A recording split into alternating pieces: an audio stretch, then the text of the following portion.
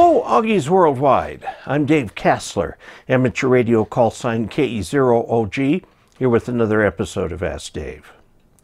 During a recent live stream, I was asked to do a video on the Grayline. I did a video some months ago explaining the basic concepts of the Grayline on the whiteboard. You can see this video as Ask Dave number 460. I thought I would expand on that a little bit here. We're going to take a look at what the ionosphere really looks like and why the Grayline is such a tempting vehicle for long-distance contacts. This beautiful picture is taken from the International Space Station. It looks at the sunset on the horizon. The key thing it shows is how so very thin the atmosphere really is. The radius of the Earth is about 6,400 kilometers or 4,000 miles. That is huge compared to the thickness of the atmosphere. The sensible atmosphere, meaning the atmosphere with any significant pressure, is very thin compared to the Earth as seen in this picture. In fact, the International Space Station circles the Earth just above the blue layer shown in this picture. Of course, we think of the atmosphere as being everywhere, but we recognize that pressure goes down as we go up. For example, climbers of Mount Everest often need to bring their own oxygen to breathe. Even where I live here in Ridgway, Colorado, the atmospheric pressure is significantly less than the 14.6 pounds per square inch at sea level. For this reason, a lot of people who visit Colorado find that they must adapt to the high altitude. Let's look at this Wikipedia chart. This shows the layers of the atmosphere. The lowest layer is called the troposphere. The somewhat arbitrary division between the troposphere and the stratosphere is about 12 kilometers, which is about 39,000 feet. Some modern airliners cruise higher than this. One of the reasons that they go that high is that most weather, although not all weather, is limited to the troposphere. So if a plane flies in the stratosphere and avoids the biggest of the thunderstorms, it will have very smooth air for traveling. Just as an aside, look at the line labeled T. The temperature scale at the bottom is in degrees Kelvin, so for reference, subtract about 300 or so for a Celsius scale. Note that as we go up in the troposphere, the temperature goes down. And then as you climb in the stratosphere, it goes up slightly. Then as you go up in the mesosphere, it goes down quite a bit. And then as you go up through the thermosphere, it climbs. Now, mind you, temperature is a measure of how agitated the atoms are in a gas. And in the thermosphere, which is where the ionosphere is, the atoms are quite agitated and moving around. However, there are so few atoms at that height that to use the term temperature is almost meaningless. But let's look over at the line that is labeled both E and F. This is the ionosphere. Note that the peak electron density in the F layer is at about 300 kilometers. The International Space Station actually flies just above that. But there are quite a number of low Earth orbit satellites that fly below that. Although there is a bit of atmosphere at that height, which will slow the spacecraft down a bit, thus requiring fuel to keep the satellite boosted in its orbit, it really is pretty close to vacuum up there. And this is where the ionosphere is. So when we're talking about the height of the E and F layers of the ionosphere, we're really talking about outer space. This chart, also from Wikipedia, shows the layers of the ionosphere at night and during the day. At night, there is a definite F layer, which during the day breaks into the F2 and F1 layers.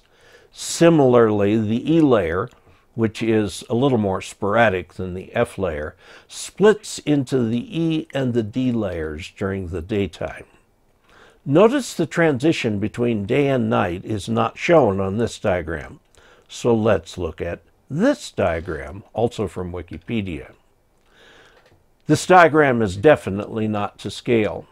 The combination of the F1 and F2 layers into the F layer at night takes place only about 300 kilometers above the Earth, whereas this diagram shows it to take place at the 1,000 or so miles above the Earth, as is also true with the other two layers. Now, if you draw a line down from where the layers combine down to the Earth, you'll see that it takes place at about the day-night terminator. Now let's talk about something that's very important. The atmosphere, as shown in the very first picture, clings pretty tightly to the Earth. So every morning the F layer splits into the F1 and F2 layers, and then as the Earth rotates around, in the evening they recombine. So there's a lot of mixing of these layers that occurs at sunset and sunrise. This turmoil can be very useful for some unusual and very long-distance propagation. The ionosphere is not a nice, smooth thing and moves all over the place. The number of electrons that we have depends on how much the ultraviolet emissions from the sun lead to ionization. The ionizing radiation from the sun is quite variable, but largely follows an 11-year cycle that is the same cycle as the number of sunspots on the surface of the sun. Right now, the sun is just starting to become active on cycle number 25. And over the next 2 or 3 years, we're going to see some improvements in propagation, including during the mixing between daylight and night. Now I'm going to show you some shots from a piece of software I have from a free software called DX Atlas. We're going to use this to introduce the concept called Grayline. Grayline is defined as the time between sunset and dark, or between dark and sunrise. Note that the gray line is not quite as well defined as that, but it happens to coincide with all the mixing that's going on in the ionosphere. It shows on this picture of the globe as the gray band around the Earth. Now, if you want to access it, you will need to be in your station from a little before sunset until a little bit after twilight ends and it becomes dark, or from somewhere before sunrise until somewhat time after sunrise. That puts you in the gray line. Now I'm going to do some things here with the globe to show what happens through the year. Right now we are very close to the autumnal equinox, and you will see that the gray line is fairly vertical on the Earth because the sun is nearly over the equator. But let's run time forward by a couple months, and you will see that very different parts of the Earth are in the gray line. The point here is that as the seasons move on, the spots on Earth that inhabit the gray line at the same time change quite radically. So that means if you take advantage of gray line propagation, which often works at much higher frequencies than would normally be the case, at different times of the year you can access different parts of the globe. With a piece of software such as DX Atlas, you can actually predict where that will be. Actually pretty cool. So there you have it. The point of this is that the gray line is a much underutilized way of finding DX, or in other words, faraway stations in other countries. One great way to do this is with FT8. You will want to try higher frequencies, such as 6 meters, 10 meters, 12 meters, or 15 meters, to see what kind of propagation you can get. Now, I will admit that during the sunrise gray line period, I'm still asleep. Meanwhile, on the other side of the Earth, people are eating dinner, and vice versa. So you may want to try getting up early and trying the gray line to see what you can get. You may see some very unusual propagation. Make some comments to this video about your experiences with the gray line. If you have watched the video this far, I would urge you to subscribe. Your subscription does not create any obligation on your part, but it does act as a vote of confidence to YouTube that this is a channel worth watching. Please also click the thumbs up. To support this channel financially, visit dcasler.com/support. One of the options for support is Patreon. One of the cool things about Patreon is that once a week, you will get an early view of a video that has not yet been posted on YouTube for public release. I appreciate all your support. I also want to talk about the giveaway. Once a month, I'm giving away one item out of my too extensive collection of amateur radio stuff. The current giveaway is number 2 during the month of September 2021.